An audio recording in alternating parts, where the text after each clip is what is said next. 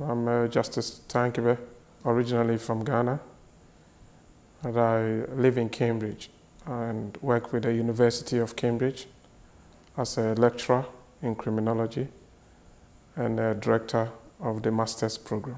Justice veio a São Paulo em março a convite do Núcleo de Estudos da Violência, UNEV, para conhecer a principal atividade de pesquisa do Núcleo. Trata-se de um esforço para entender como se constrói socialmente a legitimidade de instituições como o governo e a polícia. The approach has often been to simply pick survey instruments, questions from, let's say, New York, and just try to use them elsewhere, without first trying to explore whether those questions make sense in that context.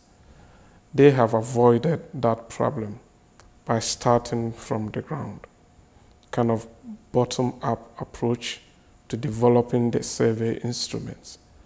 And that means that the results or the survey instruments measure issues that reflect the context, okay? Which is important in developing theory, because you don't want a contextless theory, a theory that or evidence that has nothing to do with the context that you are looking at.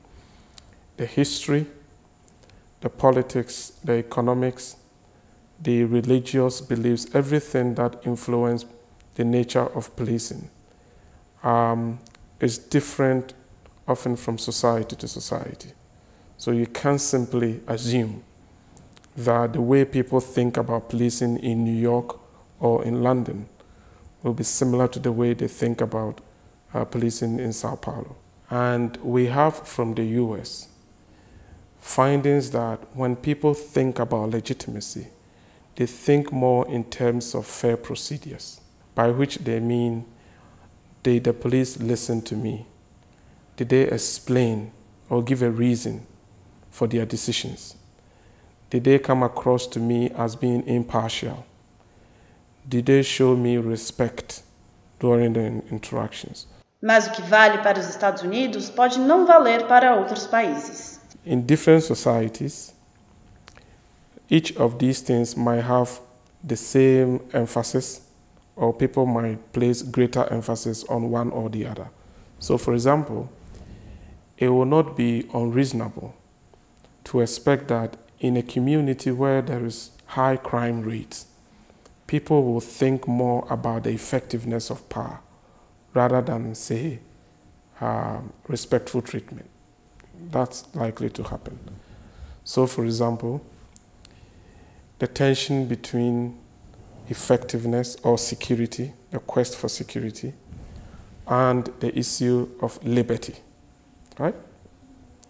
We want the police to be effective, but sometimes some of the tactics, some of the strategies they choose to use might be strategies that undermine people's civil liberties. A classic case is the discussion on terrorism and counterterrorism.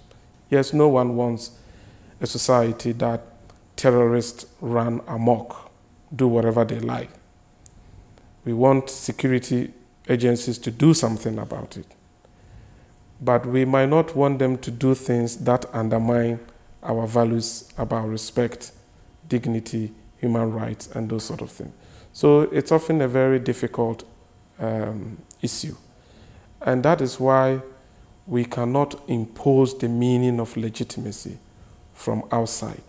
We have to try to understand it within the particular society in question. Na próxima parte da entrevista com Justice, a conversa é sobre legitimidade, o cerne da pesquisa do NEV.